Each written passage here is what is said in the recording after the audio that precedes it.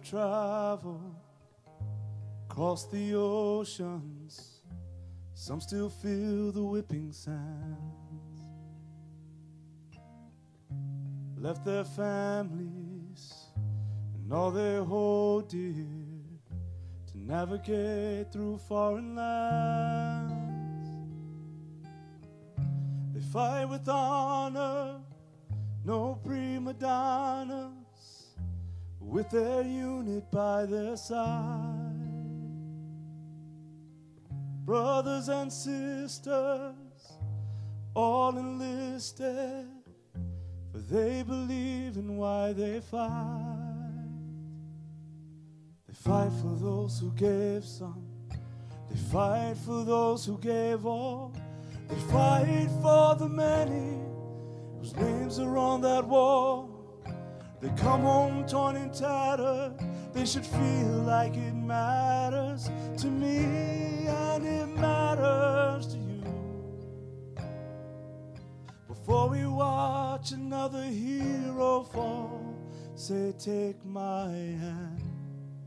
Beside you I stand tall.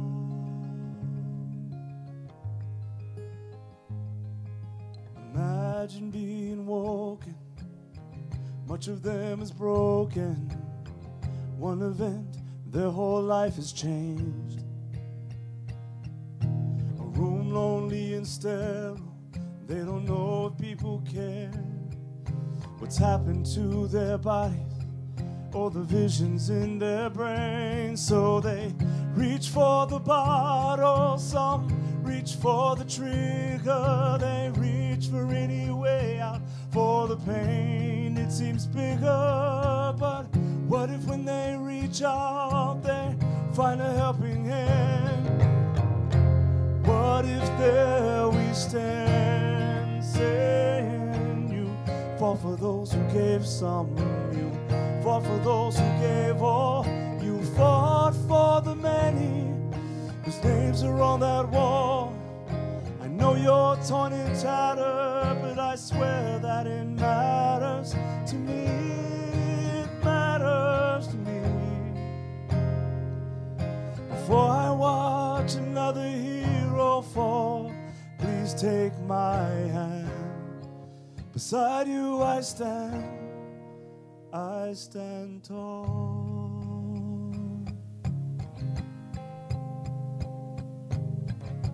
I pledge my support to the brave men and women of our military. They have served our country with honor, and it will be my honor to serve them and their families as they move forward through trying times. I fought for those who gave some. I fought for those who gave all. I fought for the many whose names are on that wall. I know I'm torn and tattered, but it helps that I matter to you, so it matters to me. You won't see this warrior fall. You won't see this warrior fall. I stand tall. I stand tall. I stand tall.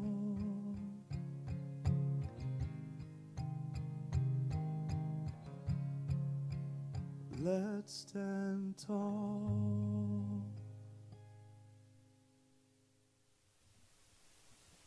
Good morning and welcome to Matthews United Methodist Church. Welcome to a contemporary service. My name is John Woodall. I'm one of the leaders here at the church, and we're so glad that you're joining us this morning. If you have a candle ready to light, come on and join us. We're excited about the music we have prepared for you. It's going to be a fun day of worship. Thank you for being here with us.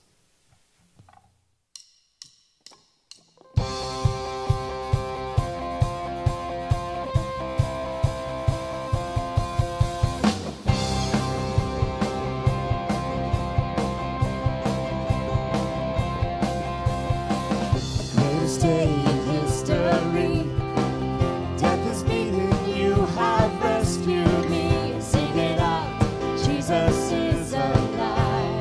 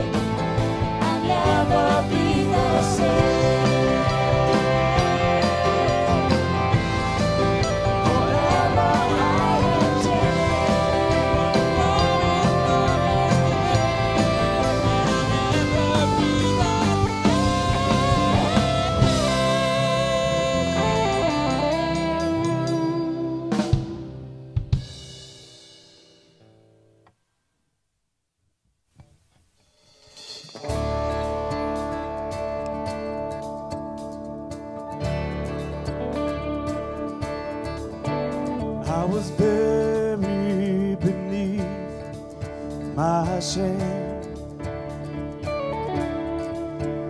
Who could carry that kind of weight? It was my turn till I met you. I was breathing but not alive. All my failures I tried to hide. It was my turn till I met you.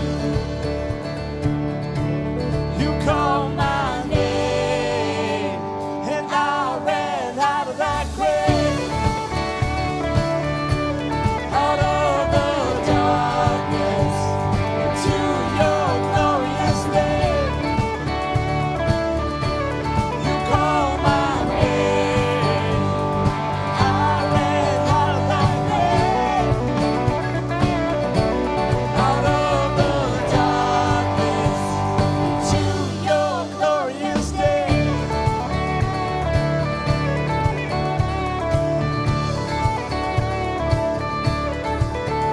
Now your mercy has saved my soul. Now your freedom is all that I know. The old name knew Jesus when I met you. You called my name and I ran out of that grave, out of the darkness into your glorious day. You called my name and I ran out of that grave, out of the darkness to your glorious day.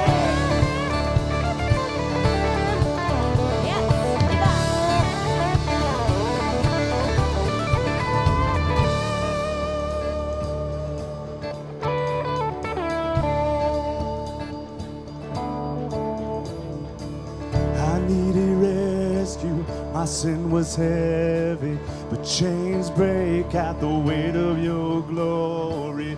I needed shelter, I was an orphan, now you call me a citizen of heaven. When I was broken, you were my healing, now your love is the air that I breathe in.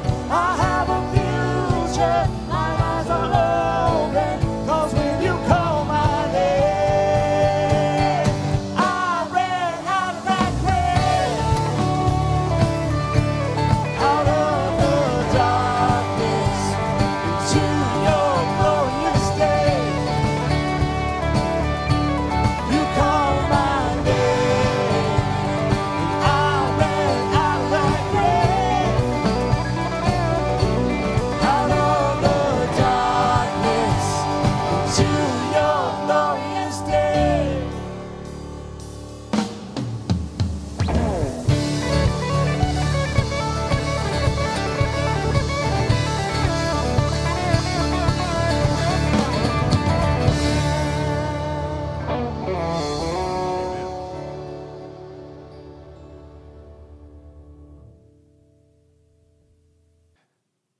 Friends, as we continue our time in worship, we celebrate the reality that we live in the grace and the love of Jesus Christ. And now, as a people who have been forgiven, we take time to share the peace of Jesus with one another. So may the peace of our Lord and Savior Jesus Christ be with you. May the peace of Christ be with you. And also with you. May the peace of the Lord be with you and you. May the peace of Christ be with you. May the peace of Christ be with you. Good morning, Matthews United Methodist Church. May the peace of Christ be with you. May the peace of Christ be with you. May the peace of Christ be with you. The peace of Christ be with you. May the peace of Christ be with you today and always. The peace of Christ be with you. May the peace of Christ be with you. May the peace of Christ be with you. And also with you. And you. Friends, allow me to add my welcome to the one that Jill shared earlier, to all of you who are worshiping with us right now. And a special welcome to all of you who may be guests visiting with us for the first time. We would love to have the opportunity to get to know you a little bit more and for you to be able to get to know us as well.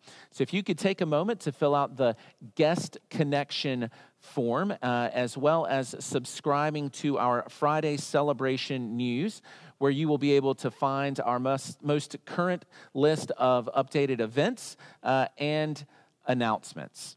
You can find all of that by going to our website, matthewsumc.org, and clicking on the Connect tab. Friends, we don't want you to miss any of our times together in worship. So we do invite you to subscribe to our YouTube channel and to set your notifications to begin just before the 9:30 service or the 11 o'clock service. You can also be able to watch live by going to Facebook Live. If you haven't taken the opportunity to do so already, please do take a moment to let us know that you're worshiping with us. You can do that by going to our Sunday morning email or simply by writing your name and those that are worshiping there with you in the comments section. Friends, it is certainly a gift for us to be a community of faith. And one of the things that we do as a community of faith is sharing gratitude to those that are among us. And some gratitude this week is owed to all of our veterans as we get ready to celebrate Veterans Day in just a few days. So do consider sending them a note of thanks or giving them a phone call, those that may be in your circle of friends, a Sunday school class, or whatever. Do take time to let them know how thankful that you are for their service. One final announcement for us is that on Sunday, November 23rd at 7 p.m., we will be having our annual Charge Conference. Now, this year, we're going to need to do it virtually, so please do look for the Zoom link that will be found on our website as the time approaches. Friends, now we're going to turn our attention to going to God in prayer, taking advantage of this wonderful gift that is given to us as children of God, knowing that our Creator not only hears our prayers, but responds to them. Let us pray. God, we come together again this morning with united hearts to worship the one who alone is worthy to be praised. God, we come to consider your greatness. We come to thank you for all that you have done, to thank you for sharing your goodness, your mercy, and your love with all that you have created. And God, we thank you for the gospel, for the good news that the God who created heaven and earth loves us more than we could ever hope for or imagine. For the good news that the one and only Son of God came to walk among us so that we might have abundant life. And for the good news that the Holy Spirit of God dwells among us even now so that we might be empowered to expand your kingdom here on earth. So, Lord, we thank you for the good news that the God of all will never leave us nor forsake us. God, help us. Help us to reflect upon all of this good news each and every day.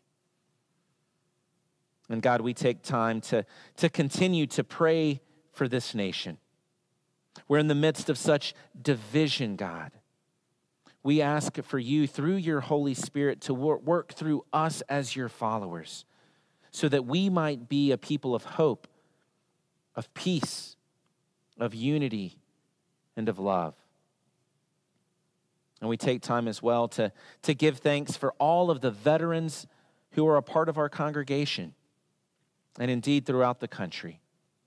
God, we are grateful for their dedication, for their sacrifice, and for their willingness to serve so selflessly.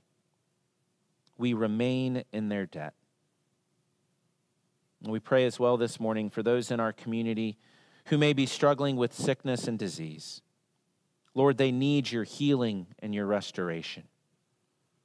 And we also pray for those who may have recently suffered the loss of a loved one. May they know that you are right there beside them as they mourn. And we pray for those who may feel alone and forgotten. Help them to realize that you love them with an everlasting love. And God, prompt us to offer them the love that they deserve. Lord, we praise you as the God of all things, as the one who gives us a solid foundation in uncertain times. We depend on you for our lives and ask for you to use each of us in ways that glorify your name. And we pray these things in the name of the Father, and of the Son, and of the Holy Spirit. Amen. Friends, now is a time in worship for those who consider Matthews United Methodist Church to be your spiritual home, to extend your tithes and your special offerings to God. Because you give, we are able to provide a place here in Matthews where those who are seeking to follow Jesus can learn more about who he is and to learn more about who we are in him. So we thank you in advance for giving generously and for giving joyfully.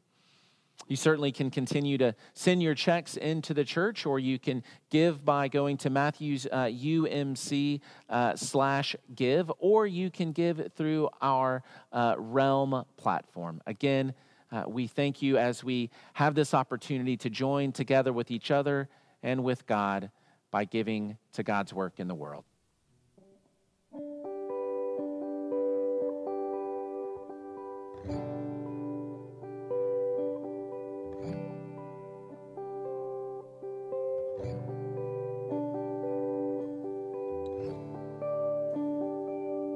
How deep the Father's love for us,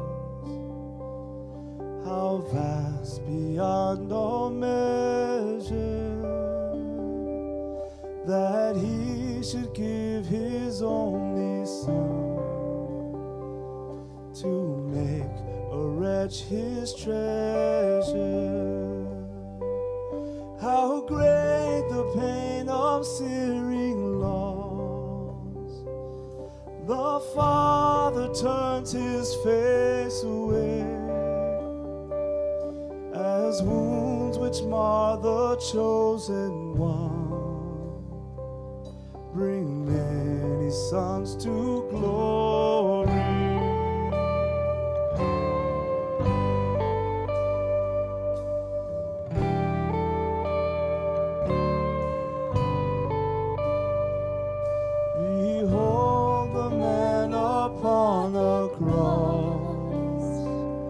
My sin upon his shoulders,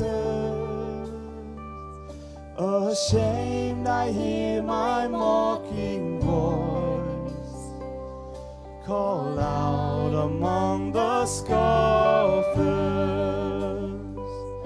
It was my sin that held him there until it was accomplished.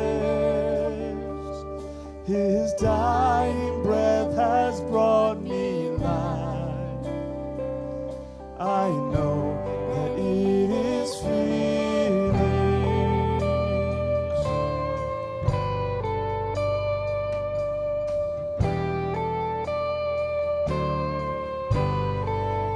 Yes, it is finished.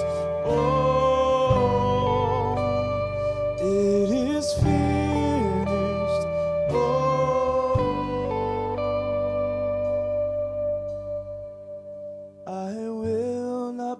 In anything, no gifts, no power, no wisdom, but I will boast in Jesus Christ, his death and resurrection.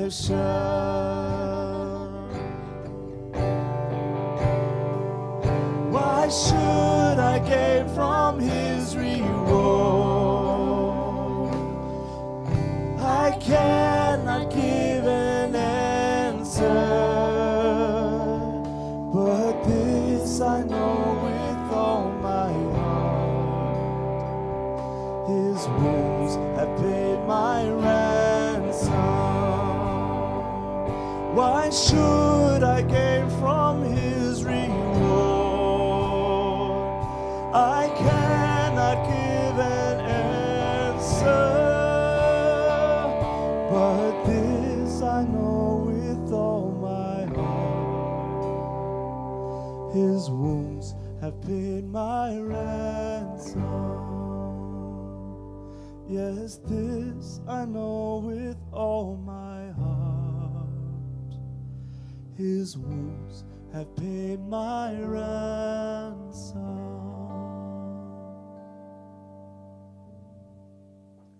The scripture this morning comes from 2 Corinthians chapter 8, verses 1 through 9 from the NRSV.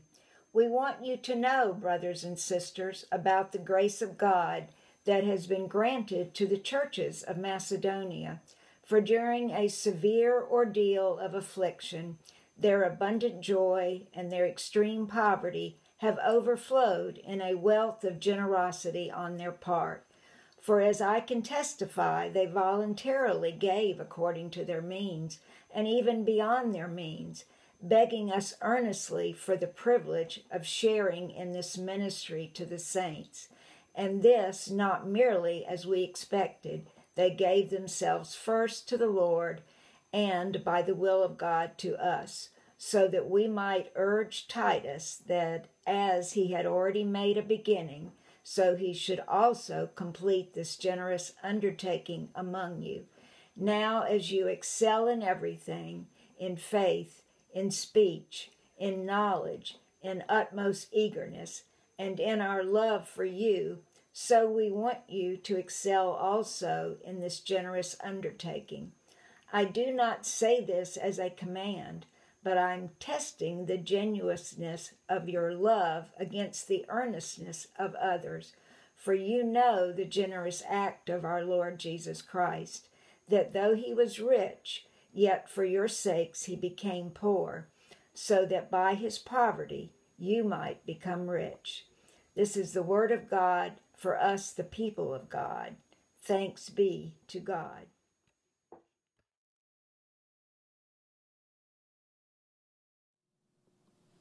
So good to have you in worship today, and thank you, Becky, so much for reading Holy Scripture for us. That beautiful lesson for today. Just a reminder today for sign-ups for our Advent study. I hope you'll do that. Karen and I are going to be leading a study. Others will be leading them at different times. It's going to be an amazing Advent season this year, even in spite of a global pandemic. We're going to make sure that the light of Christ shines brightly in our lives. So get signed up today. Be a part of it, and how all of that matches up with our sermons for the weeks of Advent. In addition, as your thoughts have raced and run high through this election cycle, would you allow me this morning to offer just a few pastoral words of guidance and comfort? First of all, remember that the first thing that God did to bring order out of chaos was to take a breath. Genesis chapter 1.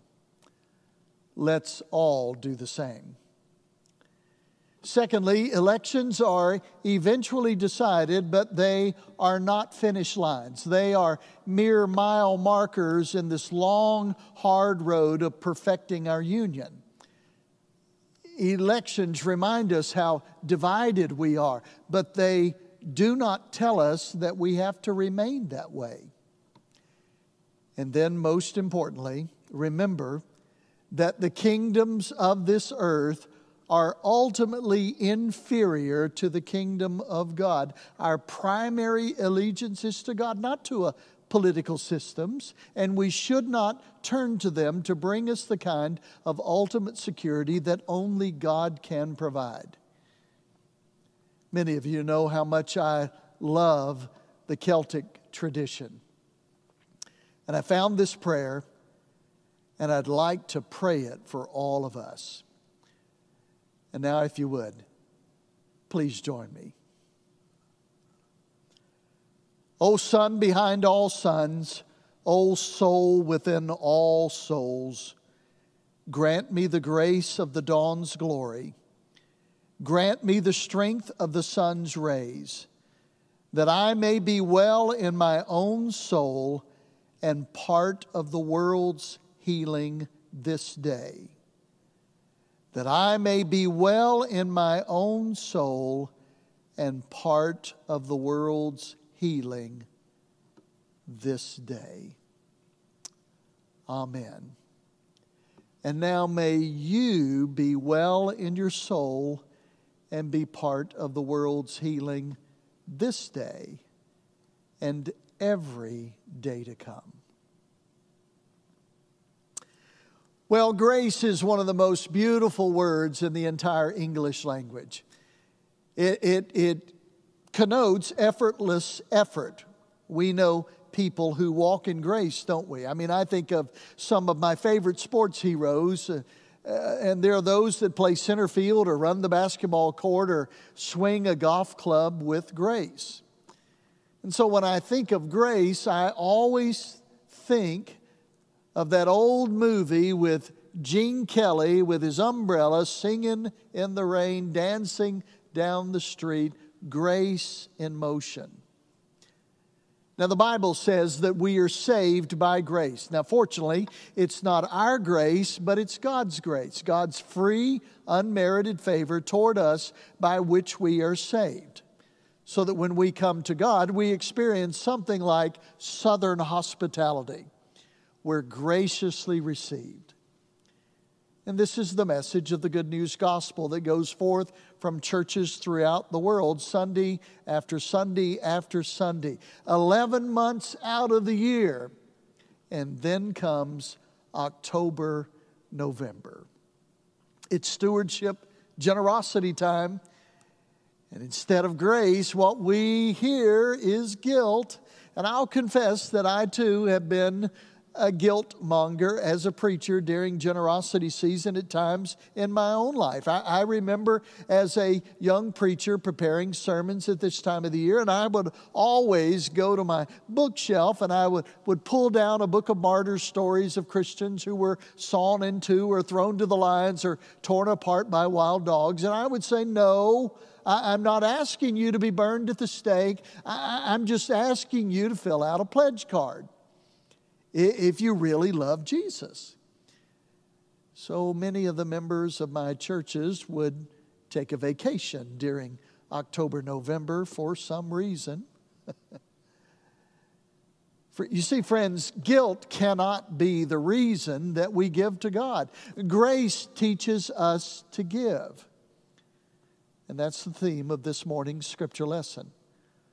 One of the most marvelous and beautiful passages in all of the letters of the Apostle Paul. Now here the Apostle Paul illumines the theme of Christian giving, and he does so in a particular context. Now we should keep in mind that when we open one of Paul's letters, we're reading somebody else's mail. This is a letter that Paul writes to the church at Corinth, and the Corinthians are a nation of Greece, and he writes to them at a time when famine has devastated the church of Jerusalem. Palestine has been laid low, and the Christians of Jerusalem are unable to feed their families. And Paul is writing to the various churches in the Gentile areas of the Middle East. Now, in the early days of the church, the Jerusalem church, the mother church, well, it was very standoffish and defensive towards these Gentile upstart churches that were springing up all around the Mediterranean. And they did not want to have any part of this new movement of Christianity into the Gentile world. But now we have a setting in which those Jerusalem Christians are in dire need. Now, here, you can just see the light bulb come on over the Apostle Paul's head. And he says, what an opportunity. Because if I can get all of the Gentile churches to begin channeling resources and start giving to the Jerusalem Christians who are now in this very difficult situation, then think of the goodwill that will result. Think of the barriers that will be smashed. Think of the way in which we will exhibit the oneness of the body of Christ. And so Paul went on the road from church to church, taking a collection to aid the Christians of Jerusalem. He visited the churches of Macedonia, northern Greece. And to his surprise, he found poverty there that matched or even exceeded the poverty of the Jerusalem Christians, for whom he was taking the offering. And suddenly Paul loses his nerve. And he thinks, well, I can't be asking these people to give because their lives are so meager at this point. But while Paul was there, word began to leak out that there was need in Jerusalem. And these impoverished Macedonian Christians, they ran to their minuscule resources and they pulled together a large offering. And they insisted that Paul take it to the church in Jerusalem. Now, in the first verse of our scripture lesson, Paul is writing to tell the Corinthians what he has just witnessed. And he writes, we want you to know, brothers and sisters, about the grace of God that has been granted to the churches of Macedonia. Now, what do you think is the motive for Christian giving? Well, we just heard it. The grace that God has given the Macedonians. The only acceptable motive for giving to God is in response to God's grace. Some of you may know the name of Bob McNair. He purchased the NFL football franchise in Houston many years ago. And many people thought that McNair had taken leave of his senses. They couldn't believe the amount of money, and they couldn't believe that he'd spent and why he did it. And he said, well, Houston has been good to me, and if I didn't love this city, then I wouldn't do it. I showed up here years ago with $700 to my name. Houston has been good to me. Now, Charlotte or Matthews may not have been that good to you, but God has. And our giving to God is in response to God's goodness and grace, which God pours into our lives every single day. Are you in touch with the grace of God in your life today? Can you think right now of tangible evidence of God's grace? I mean, every day I experience an outpouring of God's grace in my own life with my wife, Karen. I'm one of those very fortunate men who married way over my head. And after 38 years of marriage, friends, I still walk around with this silly grin on my face. God's grace comes to me every day through my marriage to my wonderful wife, Karen. For you, it may be through your spouse, so maybe it's your children or your grandchildren. I mean, did you know that the Wilsons have had 2 more grandchildren born in just the last few weeks?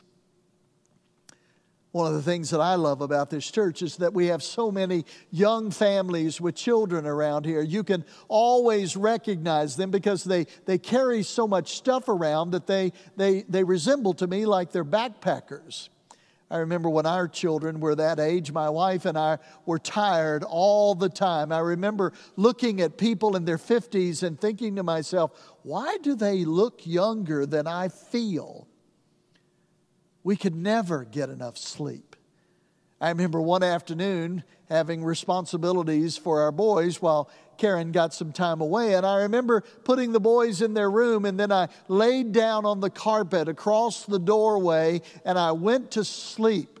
So if the boys tried to sneak out, they would have to trip over me and wake me up.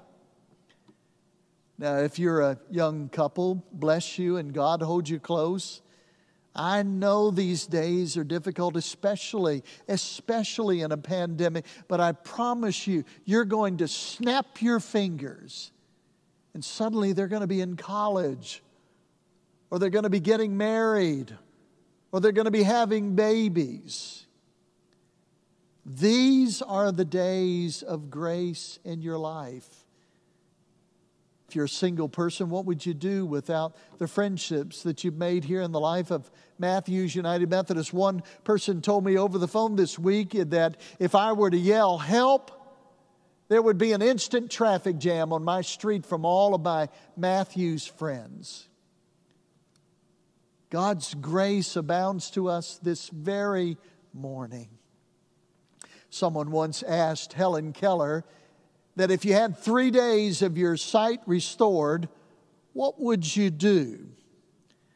Now, having obviously thought about this, Helen Keller said, well, on the first day, I would call my friends over and I would have them sit in my house with me. And then I would look long into their faces. And then I would study the face of a newborn baby. And then I would look into the eyes of my dogs, my faithful, loyal friends. And then I would take them for a walk in the woods. And then the next day, I would rise early and see the dawn. And then I would go to the museums and see sculptures and paintings. And that night, I would go to the ballet and I would watch the wonderful ballerina Pavlova. And on the third day, I would rise early once again, and I would drink in more of the world's beauty, and then I would go walking down the sidewalks of New York, and I would stop on a busy street corner, and I would watch people walk by, and then I would go to playgrounds and watch children play. And on the very last night of my restored vision, I would go to a comedy, and I would laugh, and I would laugh, and I would laugh.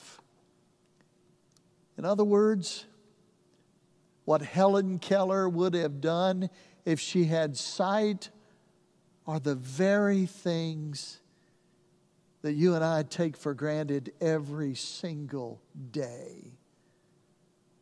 May God heal us of our blindness to the abundance of grace which God pours upon us day by day, why even in a pandemic. The Macedonians gave from the grace of God that had been given to them. That means in this church, we don't give to budgets or to programs.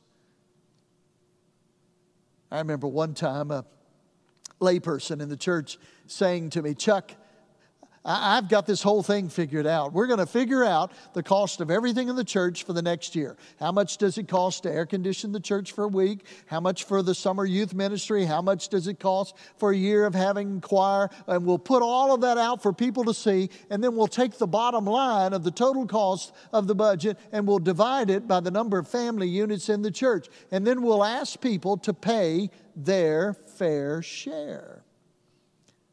Now that's a brilliant idea, were it not so unchristian. Friends, we don't give to budgets. We don't give to programs. We don't give to pastors. We make a personal gift from our heart to say thank you to God for all that God has done for us. Well, still more remarkable, the Apostle Paul goes on to say in our scripture lesson for today, verse 2, that the Macedonians had a gold-plated excuse for not giving. I mean, listen to what was going on in their lives. They were suffering a severe ordeal of affliction. It was actually persecution, as well as extreme poverty. Now, it would have been very easy for the Macedonians to say, "Well, Paul, why don't you catch us the next time around? Right now, our children, they've got growling tummies. Right now, we don't have enough to eat. And yet, because these people have been touched by the grace of God, you know, the very reasons they had for not giving to the Jerusalem Christians became the very reasons they did give to them. I mean, who knew better what those in Jerusalem were going through than did the Macedonians? I remember when I was in graduate school in California, and I volunteered to be a part of a group that was operating phones for a hunger telethon that was being broadcast across the Los Angeles area. And we walked in to see this huge phone bank, and we were to sit there, and throughout this 2-hour period of time, on behalf of World Vision, a relief organization. And I learned pretty quickly that the phone calls, they didn't arrive in even intervals. There were long periods with no phone calls at all, maybe just one or two. And then suddenly, here comes a tidal wave. And everything's happening at once. Now, in the studio, there was an entire wall that was covered with this map of Los Angeles with a little light showing where the calls originated. And you could see which part of the city was responding to the hunger telethon. You could see the west side, you know, Beverly Hills, Brentwood, Marina del Rey, Pacific Palisades, all of the wealthy zip codes of the LA area. And throughout those 2 hours, there would be a blink here and there in those areas. But what I was not prepared for was that what kept those lights lit up like a Christmas tree for 2 hours were those calls that would come from Compton and Watts and the barrios and the poor neighborhoods of East LA. And I couldn't believe it. We even had difficulty understanding all the different accents of the people that were calling in. And I said to the director, "What's going on?" And he said, "Chuck, it's always that way. The poor give to the poor. The Macedonians gave to the Jerusalemites. They know how it feels." I read a statistic that said that in families with annual incomes of $20,000 or less, the percentage of giving to charitable causes is 3.1% of their incomes. Now, you would think that as the family income goes up, of course, that percentage of annual giving to charitable causes goes up as well. However, in families of those with incomes of $100,000 or more, giving drops to 1.6%. Is there not something wrong with that picture? Paul said the Macedonians outdid themselves in giving. Verse 3, "For I can testify they voluntarily gave according to their means and even beyond their means. They gave until it hurt, and then they went right over their pain threshold." Verse 4 says, "They urgently pleaded with us for the privilege of sharing in this service to the saints of Jerusalem." I mean, you wonder if they were out of their minds. Probably a little. They had been touched by the grace of God. I was once with a wife and a husband who were making a very large gift to a church that I was serving at the time. And when they told me the amount, I just sat there stunned. And they looked at each other and they started giggling. And then they looked at me and they said, "Chuck, isn't this fun?" I mean, their hearts had been touched by the grace of God. Now, how does this happen? Well, verse 5 goes on to tell us the secret. They gave themselves first to the Lord and then to us. If God has all of you, then God has all you own. All of the giving that we do must be from the heart, a voluntary, spontaneous overflowing in response to the grace and the love and the mercy of God. Recently, I heard of a family that was involved in Habitat homes right here in Charlotte and Matthews back in the 1980s. And one man was so proud of all the efforts. And when one of the efforts was finished, one of those homes, he wanted so much for his wife and his daughter to see one of the particular homes. The man had noticed that the Habitat family had a daughter about the same age as his daughter, who was 8, and so he wanted his daughter to meet this little girl who was now living in the Habitat home. So one day, the family, they got into their late model family car, and they left their lovely home in South Charlotte, and they drove to one of the poor areas of Charlotte. And they knocked on the Habitat house door, and a little girl excitedly opened the door. And she took the other little girl by the hand and she said, "Oh, let me show you our house. This is our kitchen and this is our living room. Let me show you my room." And then she turned to the little girl from South Charlotte and she said, "Isn't it big?" Now, of course, the little girl from South Charlotte was thinking, well, no. And as they were about to leave, the little girl living in the Habitat home took the other little girl to one side and said, "Do you get to have a house like this?" And the little girl from South Charlotte said, "No." And the other girl was just crestfallen and she said, "Oh, I'm so sorry."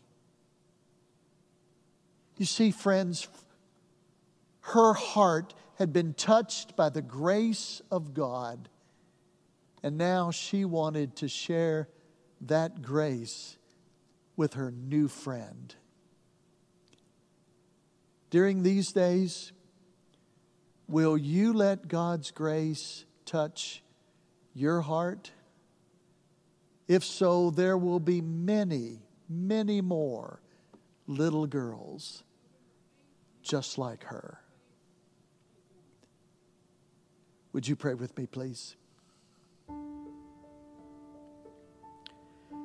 Gracious God, touch us with your grace this day that we might be more like the Macedonians,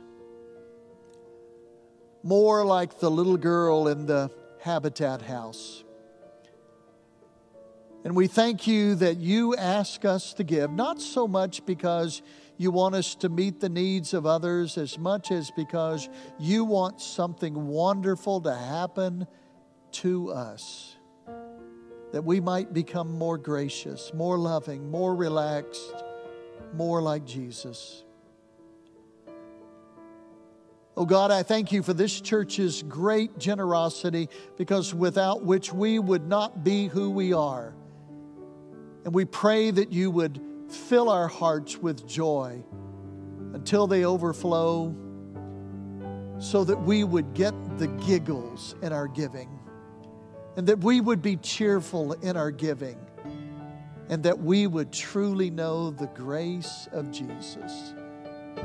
For it is in His name that we pray. Amen.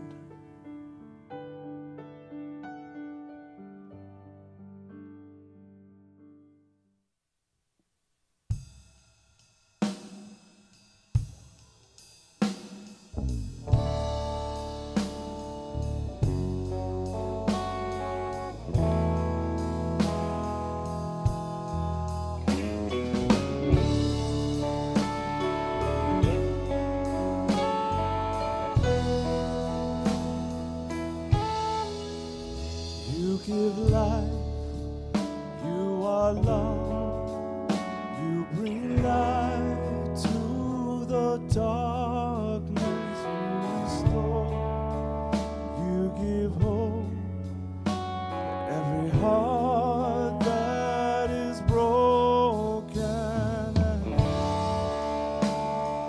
great are you, Lord. It's your breath in our lungs, so we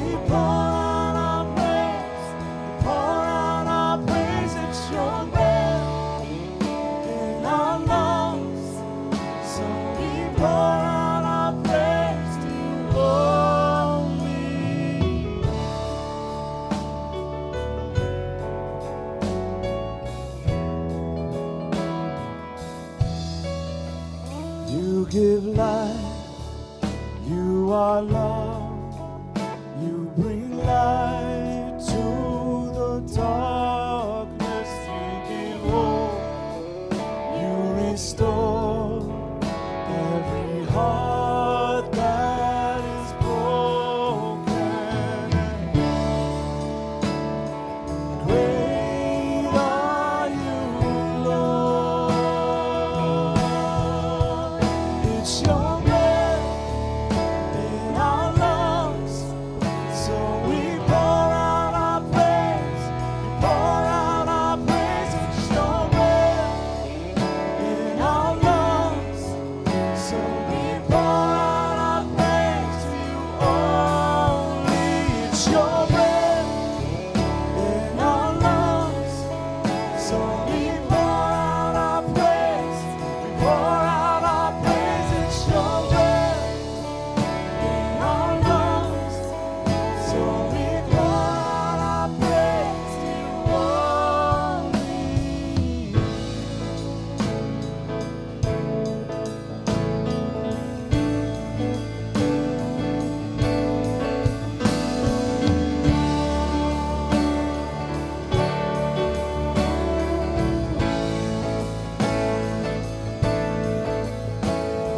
And all the earth will shout your praise.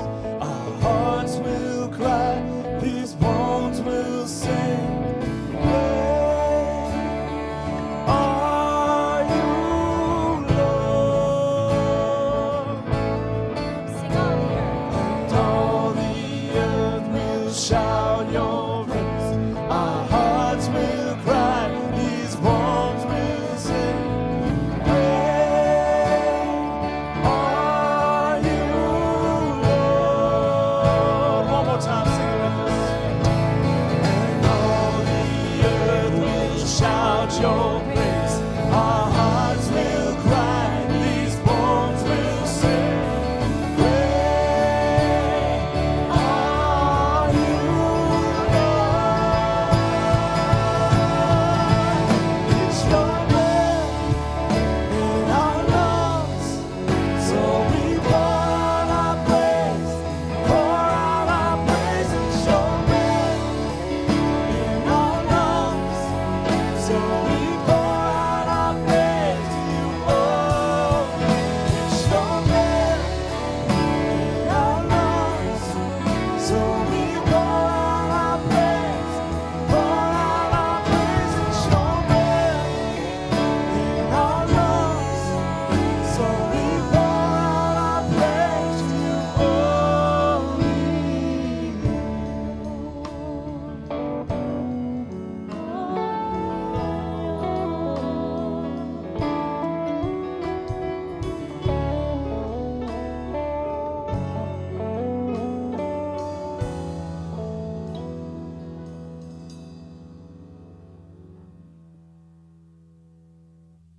And now, friends, go forth into the world to love God and to love like God. In the name of the Father, and of the Son, and of the Holy Spirit. Amen. We're grateful that you're here with us at Matthews United Methodist, and we hope you feel deeply blessed by our time together. We invite you to join us again next Sunday on Facebook or YouTube or in one of our many services. Be sure to connect with our life-changing ministries on our website as well. Thanks.